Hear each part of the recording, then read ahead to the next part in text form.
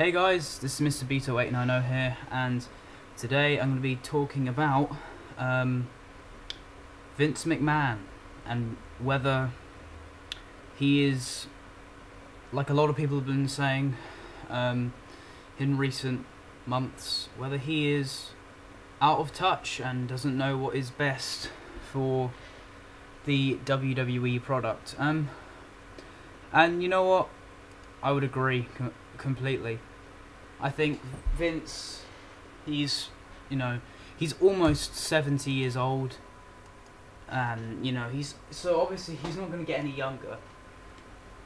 I think it's time that Vince McMahon, in the next few years, kind of stood down from being in charge of the WWE. And I think the Stone Cold Steve Austin podcast especially kind of showed this, in my opinion, because of some of the things he was talking about, about Cesaro grabbing the brass ring, and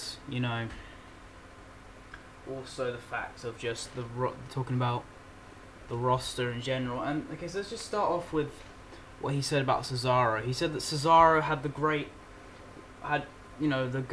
look, the good sort of in-ring ability, but he said he lacked in charisma and verbal skills.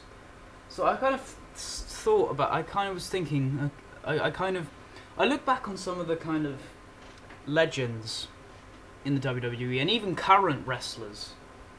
So you look at someone like a Bret Hart, and Bret Hart was a charismatic wrestler. However, he didn't necessarily have to be charismatic through all his, through being verbal on the mic and stuff. That's not how it worked with Bret Hart. Having charisma doesn't necessarily have to be being good on the mic. People show it in different ways. For example, Bret Hart exerts charisma. Does he necessarily, have good, necessarily the best on the mic? No. He showed charisma through his wrestling ability. And then you look at someone like, someone at the top, so one of the guys that, WWE considers to be one of the all-time greats, Randy Orton.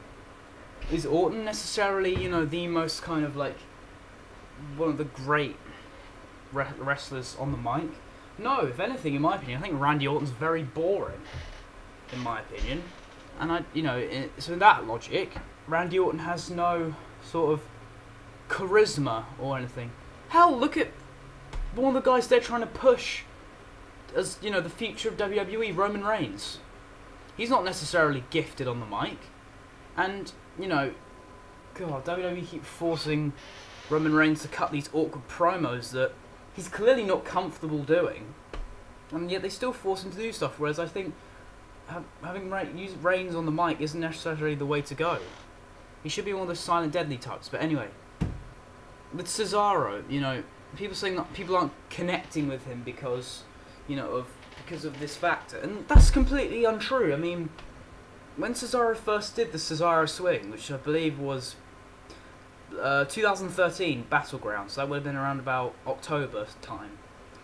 So that was when Cesaro really started to get reactions. People loved the giant swing move because it was, a great show of strength, and the crowd could get involved. They could start counting the amount of swings and everything, and his popularity really grew from there. And then he reached the peak of his popularity when he won the Andre the Giant, Battle Memorial.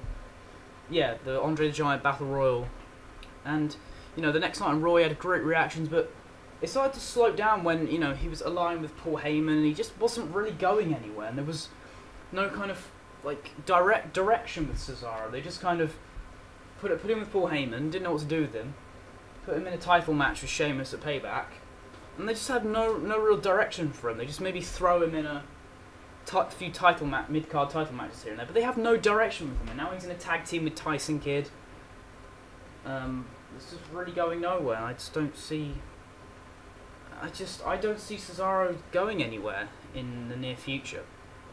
So again, I think Vince McMahon is clearly, not understanding the fact that, Cesaro doesn't need to be great on the mic in order to be, a successful wrestler in the future of WWE, because like I said, we've seen wrestlers past and present who've done this without having necessarily the great mic skills and exerted charisma through other ways. So again, that's just a stupid comment that Vince McMahon made. And then he went on to talk about how the reason there's not many top guys in the WWE is because of no one's grabbing the brass ring. You know, everyone's playing a bit too safe. But hang on a minute. Let's just go back to, say, 2011. Wasn't CM Punk trying to grab the brass ring? That whole Summer of Punk angle? The whole, you know, him trying to... speaking out for being the voice of the voiceless, all that. Wasn't he, you know, trying to grab the brass ring? You know, all the stuff he went through, wasn't he trying to grab the brass ring? Hell, look at some of the stuff that Ambrose, you know, right now, the stuff that Ambrose and Wyatt and Rollins, they've been putting on some really good matches and feuds in recent. Would they not be trying to grab the brass ring? You know, I even go as far back to 2009. Someone like a Kofi Kingston, who they put in a feud with Randy Orton. You know, he was really, you know, going places, and because of stupid people like Randy Orton, who, you know, he did the finishing sequence to a match or something wrong, so they de-push him. Hell, I even look even further back to someone like an Edge. Again, Edge in 2006 trying to grab that brass ring, but no, he ends up going into this feud with Cena and ends up losing. Again, it's not the fact, it's the fact that WWE cuts people off because they don't, you know, there's certain things about them they maybe don't like, or they don't like them for personal reasons. And again, it's just, again, showing Vince has no idea that the kind of, you know, talent he's got on his roster. So then we go on to how the reasons for ending the Undertaker's streak at WrestleMania 30, and he explains why they chose Brock Lesnar. Again, this is a very stupid reason, and Vince was saying how there was no one on the roster ready to defeat the Undertaker.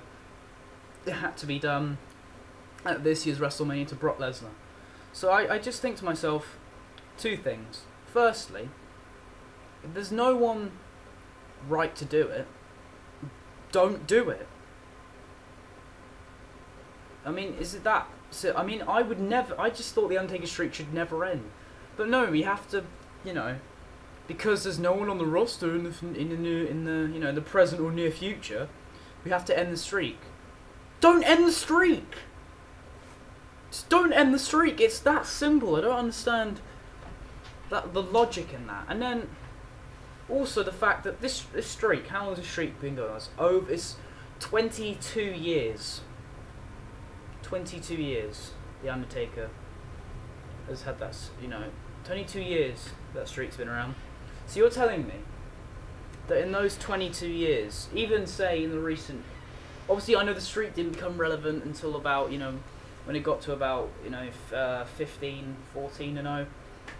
You're telling me you had no, you know, you had no one to kind of early on to groom them to get ready to end the streak, or have any idea, you know what, this guy could be a potential streak ender, let's build him up. You had no kind of thought, kind of, yeah, you know, maybe we should build this guy up as a potential threat and everything like that. Did that never come across your mind? Again, Vince just having no idea that,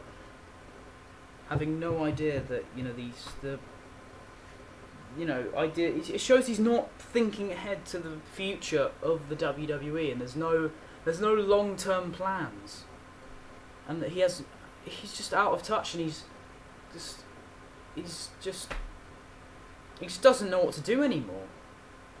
And this is why I just think Vince McMahon is out of touch, and I think he needs to, you know, retire and just, you know, leave the WWE alone.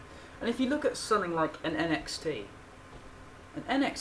is, arguably, you could argue NXT is a better place to be than the WWE. because you're being put in storylines that make sense. You put in, you're put in storylines that make sense, and you're given, people in NXT are given a lot more TV time and stuff than I would say a lot of the main roster does, just in my opinion. And that's, Vince doesn't really have any kind of control over NXT, so I just think the sooner Vince goes, the better, in my opinion. Anyway, that's the video, guys. Thanks for watching. Please like and subscribe. This has been Mr. Beetle 890, signing out.